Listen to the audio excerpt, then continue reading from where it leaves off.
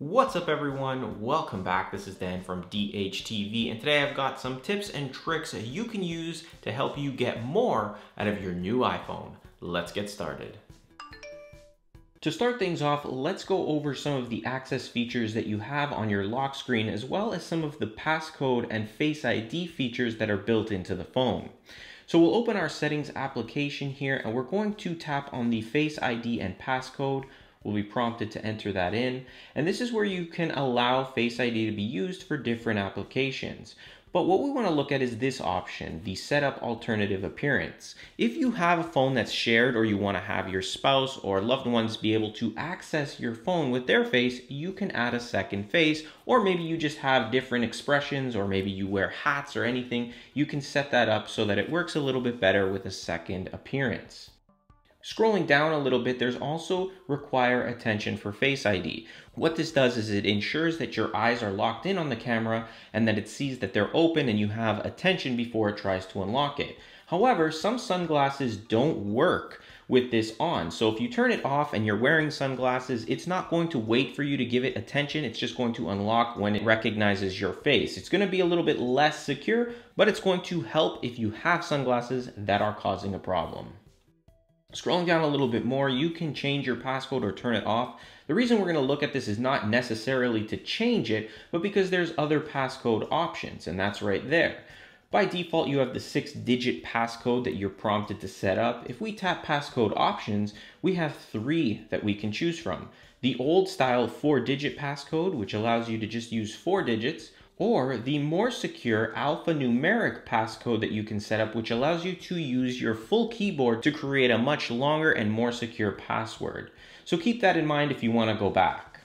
Scrolling down a little bit more, you have the allow access when locked option, and this I strongly recommend you set this up before you start using your phone to avoid any issues. So for example, with our phone locked, when we try to unlock it, we can access things like our control center and notification center and things like that, which means anybody who gets access to the phone will be able to do that. So from our Face ID and passcode settings, if we turn off the control center option here, if we lock our phone and try to unlock it, now if anybody tries to access our control center, they won't be able to. And it works the same with any one of these options.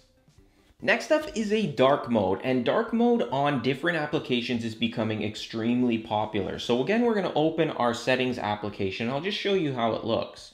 We'll tap general, and we're going to tap accessibility. From here, we want to scroll down. We're going to scroll pretty much to the bottom, and what we're going to tap is accessibility shortcuts. Now this is going to give you some options that are going to allow you to set up a triple click on the side button to activate it. Tap on the Smart Invert Colors, you'll see a check mark, and now anytime we triple click on the lock button, it's going to turn it into this really nice dark mode, and this is great for reading. You can see how nice it looks in the settings application, so if you're reading a document or it's night, you might want to turn it on. It gives you that nice dark mode, and to turn it off, you just triple click and you're back to the standard mode. The next tip involves 3D touch, and if you never heard of it or don't know how to use it, all you're doing is pressing with some force on things on the iPhone, and it's going to give you extra options. However, this might be a little bit annoying, especially if you're trying to delete applications. Deleting, you have to hold and not press, but it's hard sometimes. So if you want to disable 3D touch or control how hard you're pressing, open your settings application, tap general once again. We're going to tap accessibility, and this time we're going to scroll down to where it says 3D touch. It's on by default, but you can set it up so that it works with a light press or a more firm press, which may help if you're having issues deleting applications. Or you can turn that feature off completely and you won't have to worry about it at all. Next is a digital home button. If you missed the home button on your previous iPhones, you can add a digital button here. We'll open our settings once again, but this time let's pull down to access our settings search bar. If you're ever looking for any setting and you don't know where it is, you can simply type in the description. It'll always pull it up. So assistive touch is what this one's called. If we start typing it in, you'll see it'll pop up. We can tap on the first one. It's going to let us know that's where it is. So let's tap on Assistive Touch, and when we turn this on, it's going to create a digital home button, very similar to what we had with the older iPhones, except it's not going to be a physical button. Now you can set up what the single tap on the home button is going to do, and by default it's set to open menu, but we can set it to home. When we do that, whenever we're in an application, for example, we can just tap on it and it's going to take us back just like our home button used to do. And you can move it around anywhere you want and it'll always be available to you. For those of you who miss the percentage on the battery icon, it's still available, however you have to access it a little bit different. Simply pull down to the control center and you'll see the percentage icon is now available there. Unfortunately, you can't access it any other way on the main screen. This next tip could potentially save your life. Knock on wood, we hope nothing ever happens like that. But if we open the health app and we look at the medical ID section here, and if we tap edit, we can add all of our medical information here. Name, date of birth, any medical conditions we might have, or allergies to different medications. We can do our blood type, all kinds of information can be added here. So for example, I just put in some basic things, and now how it works, if an accident or an emergency happens, emergency staff is trained to know how to access the phone. So what happens is they'll be able to tap this little emergency option at the bottom, and if they look, there's medical ID at the bottom left. When they tap on that, they'll get all of that information and they'll be able to help you a lot faster based on the situation. So especially if you do have medical conditions or interactions with different drugs, definitely set this up in the health app under the medical ID section. The next tip is to record the screen of your phone. So if you want to create videos of what's on your phone or anything like that, you can do so. So what we need to do first is tap on settings. From here, we're going to scroll down a little bit and we're going to tap on the control center option. There's an option that says customize controls, which is going to allow you to add a whole bunch of different applications to your control center. By default, you have these 4 up here. What we're going to do is add the option to record our screen. So we'll tap on the plus on screen recording, and now it's going to be added at the top. When we pull down our control center, you'll now see this little option, which is our screen recorder. When we tap on it, you'll see a countdown and you'll see a red icon appear at the top left. This means it's recording and it's going to record everything that's going on. So if I'm swiping back and forth, and when I want to stop, I simply tap on it and press stop. It automatically saves it to our photos. We can open it up here. This is how it started. We can click play. If we tap, we can even scroll ahead. Let's scroll here. And we'll play it.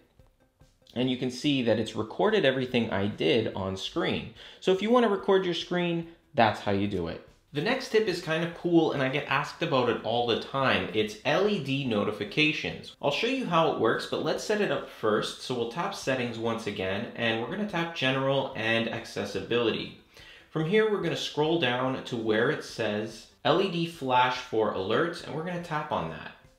We're going to turn it on, and there's going to be 2 options. First one is just simply going to turn it on and off, and the second one is going to allow it to flash when it's on silent. And traditionally, I'll use it with the flash on silent.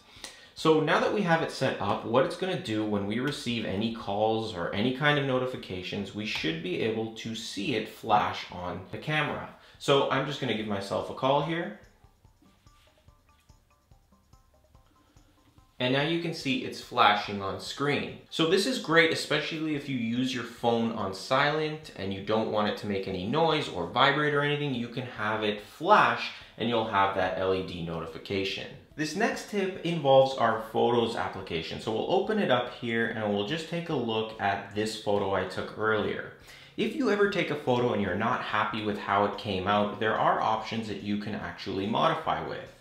Assuming the photo was taken in live mode, which is by default how your camera will be set up, you have this little option at the bottom which you can then move the key photo around and use any one of those live photos. So for example, you can see the main photo I took, I was blinking. If I move across at the bottom, I can find the one I like, tap make key photo, tap done, and now the photo is the way I want it.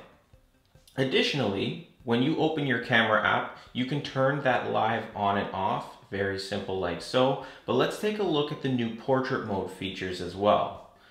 So I'll flip it to the front facing camera here, and now you can see me. You have all the traditional usages here, the stage light, natural light, and so on. So I'll just take a quick photo. And if we tap on it and tap edit, there's an option at the bottom to control the depth, and that's the blur you're seeing in the background. So we can turn it off completely, pretty much bringing it to the standard look, or we can really blur out that background all the way. You can see that almost everything is blurred out behind me. So you can really get that professional looking photo, and you can control it based on the setting you're in to make it look awesome. So that is it for this video, but obviously there are thousands and thousands of things that you can do and learn with your new iPhone. If you want to see more, definitely subscribe to the channel, hit that notification icon to be notified when I post new videos. Also, let me know in the comments what you want to see or what you want more of, and I'll definitely push that content out for you. Thanks for watching. I'll see you in the next one.